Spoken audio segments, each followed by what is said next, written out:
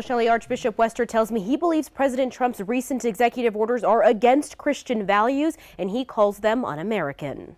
We are very distressed at the news that we're hearing these last couple of days. Archbishop John Wester describes the last few days as a very dark time in our history. He's referring to President Donald Trump's recent executive actions targeting immigrants and refugees. Christians come in, but Muslims cannot.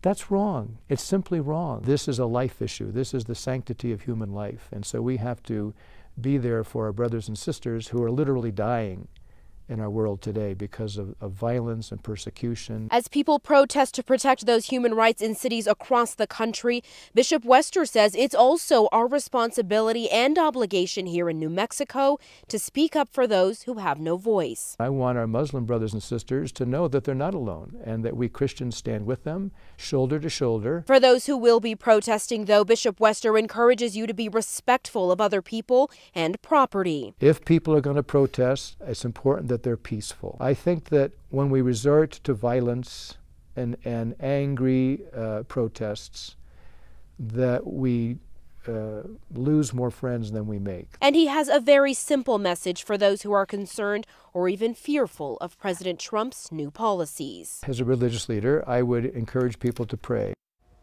Now, he also spoke to Bishop Wester about the recent executive orders on immigration, a call for increased deportation and the border wall. I'll have more of what he had to say about that coming up tonight at 10. Back to you.